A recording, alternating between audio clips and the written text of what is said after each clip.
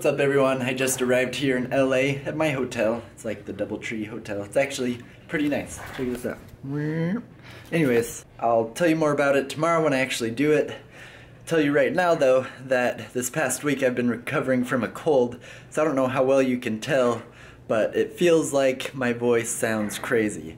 And this project is going to involve some talking, so I'm really hoping that it's going to work out and that I can sound good enough to sound cool, legit. So we'll see how that goes.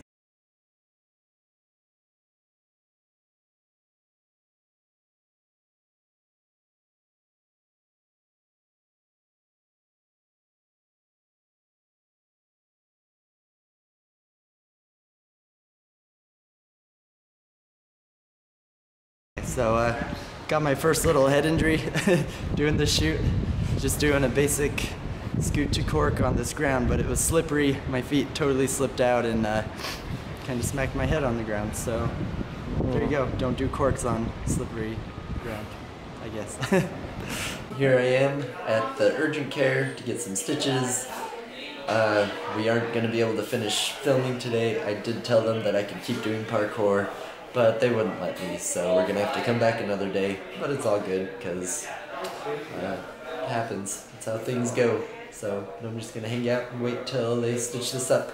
Maybe I'll see if I can film that and show you guys. So if you're squeamish, maybe don't watch. I don't know what it'll be like. Anyways, so there it is.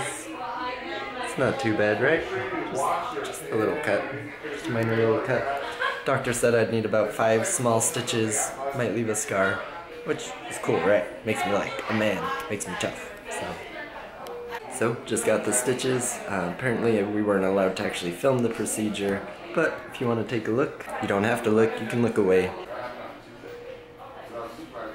So that happened a couple months ago, but I'm all better now. You might be able to still see a little bit of the scar. Can't really tell, but just wanted to share that with you guys now that I'm finally able to, just so you can see that mistakes happen. I was really sick at the time and wasn't able to get a lot of sleep for that shoot because of being sick, and so just overall my body didn't respond and react very well, and just the concrete was slippery and I just was unprepared, and sometimes that happens. Sometimes you just can't predict those little things where you slip and mess up and get an injury.